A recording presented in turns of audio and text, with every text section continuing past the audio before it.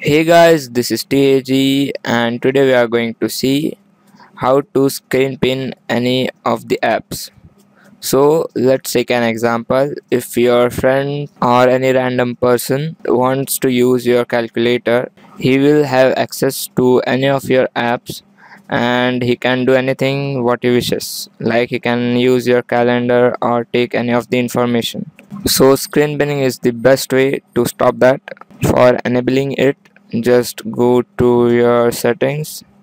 In the settings, just scroll down to the securities tab, and in the securities tab, and in that just scroll down to the advanced tab, and there you will find screen pinning. Just go ahead and enable it to on, and that's it. Now just go to the app that you want to screen pin.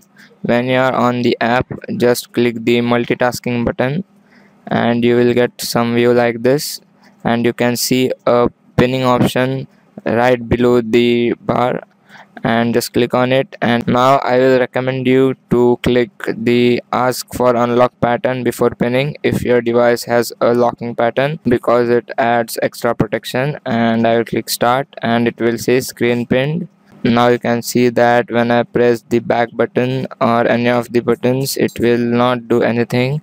It will just be there on this window. To unlock it, you need to press back and overview button at the same time, and it will get out of screen pinning. And if you have enabled any kind of lock, it will ask it, and that's it. So this is how screen pinning works. I will be doing a video about how to record your Lollipop screen without any root. So guys, stay tuned for more awesome stuff, and do like, comment and subscribe.